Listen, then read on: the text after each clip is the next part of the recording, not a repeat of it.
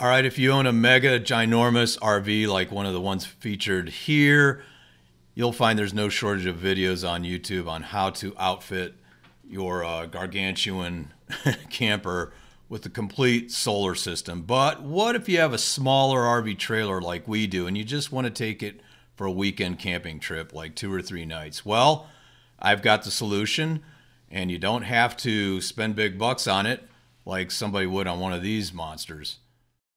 Here's a view of our quite modest 17-foot RV trailer. It's all we need. We're a family of 4, and it's big enough for our weekend getaways. And here's the battery we use, the deep cycle battery that we use for those weekend getaways. It's plenty of power for what we need.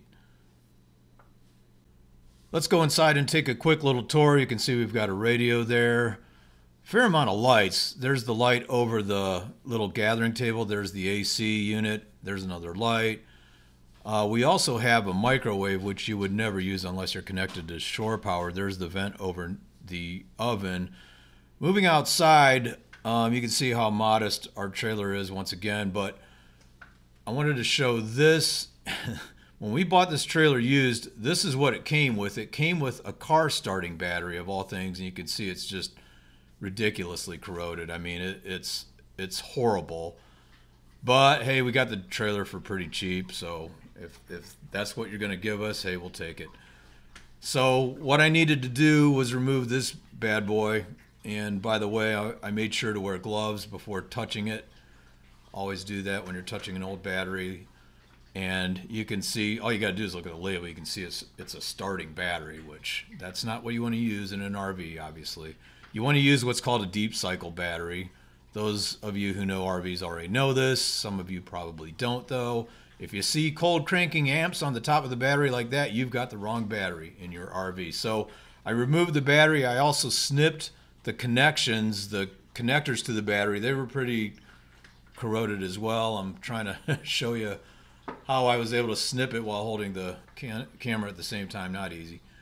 But anyways, I got rid of those connections and just tossed them. And I cleaned out the battery box that battery was in.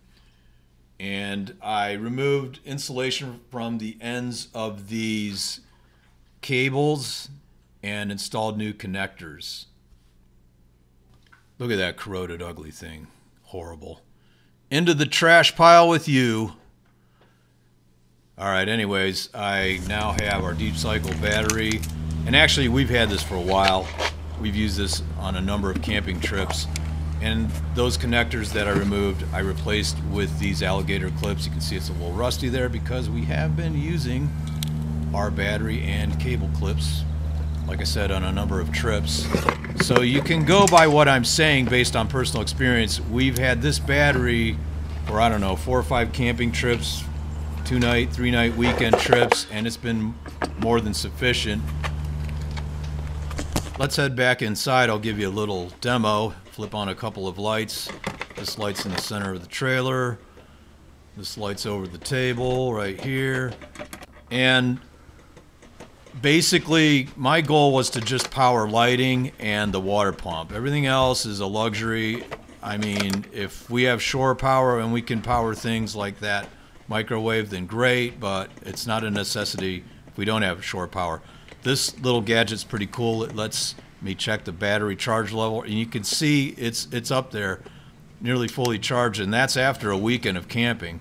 I haven't recharged the battery, and I can flip on the water pump here and get running water. So the battery's enough for lighting and water, and that's all we care about. If you need more than that, I don't know, maybe you need a bigger RV.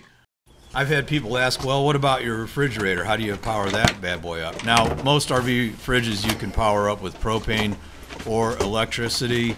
We don't use either. We just use it as what we call a dry food storage or pantry. Instead, I got this higher end cooler. It's a super insulated cooler, and it keeps our stuff cold through a weekend with ease. I'm just going to open it up here and show you how much room it has. It's all the room we need for our food. Family of 4. Now, because we're talking about a deep cycle battery and not a car battery, as mentioned earlier, it is rechargeable. I always recharge our battery using a 30-watt Renogy solar panel, which apparently is no longer available, but this solar panel, which is 100 watts, is available, and it costs the same as the 30-watt panel I bought many years ago cost. So I think you can get one for under $100.